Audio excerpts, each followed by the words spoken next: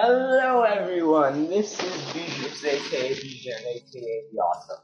Now today we are back with another tutorial, and this time we are in fact moving from loops to buttons and GUI building. So once again, this is the intermediate programming level. So if you haven't seen the first episode, go back 5 episodes to episode 1, and then that's where you can see the first episode. Otherwise, please continue from here if you've seen the other episode. So last episode we covered, we did a lesson for looping and ending loops and stuff like that, and it was a really basic lesson. Now this episode is going to be entirely dedicated to GUI building and buttons. So basically what a GUI is it stands for graphical user interface, which is basically things that you can use to build your program graphically. So instead of just having text and colors, you can actually have buttons, you can have sprites, which are just pictures and stuff, and it's a really cool process. So right now, we're actually going to get out of this loop, and I'm not going to save this. We're not going to use the calculator just yet. We're actually going to go under our this program that I wrote here. Now, don't look at it real quick, because I was going to record this before, but I needed to record something else first.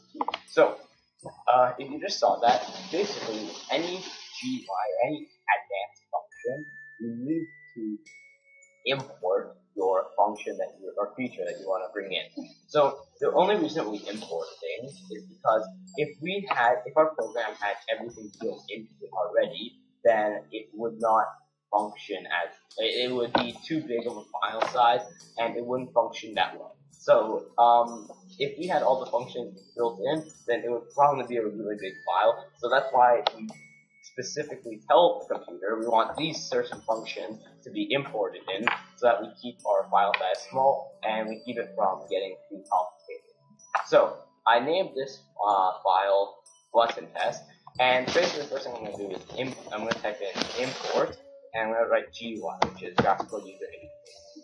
Now, I'm going to come down here and set the variable for the button. So I'm going to say button, the variable button, and then I'll set it equal, it'll be an integer type variable, because it's not a string, it's not a couple of it's not certain letters, it's not a real number, because it's not a decimal number, it's just a variable, it's just a character.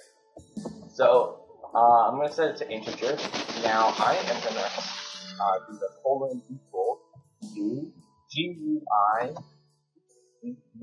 dot create button, open parentheses, this is our parameters, and I'm going to put it as the x coordinate is going to be 100 or 200, y coordinate is going to be 200, and then it's going to be a width of 0, and then we're going to have the text say hello world button, and then it's going to run a procedure which we're going to call hello world.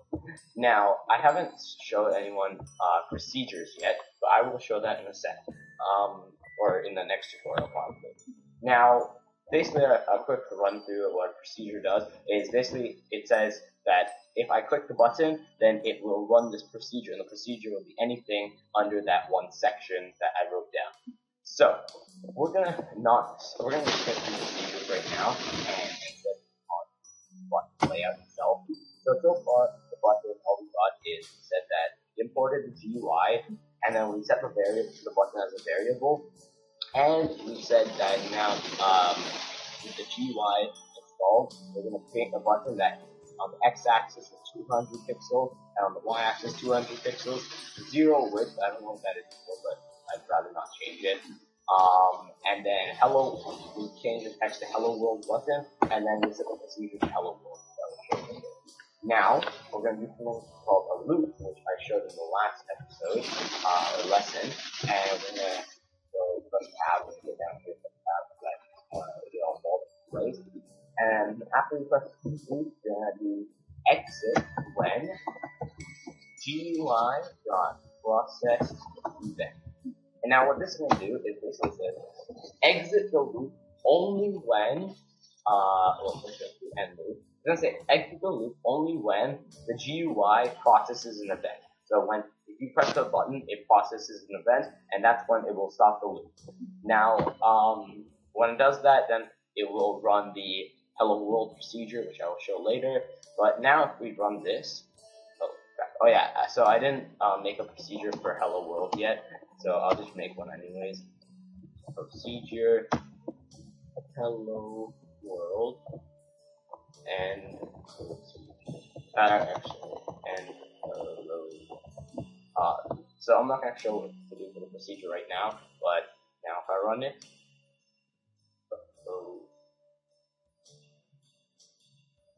okay, so let's see. Okay, so now it should work. There we go. Now see, I said the button, let me put this over here. That's the button right here, and basically what it does here is it, we set it for, we put it as 200 on the x-axis, 200 on the y-axis, 0 width, and right here we set the text to be hello world button, and then we made it run the hello world procedure when it processes an event. So now that I press it, it will run here, this procedure, but the only reason it's not doing anything is because there's nothing under the procedure. So that is basically it for GUIs and buttons, and that is it for this tutorial. So the next one will probably be procedures. So see you then. Goodbye.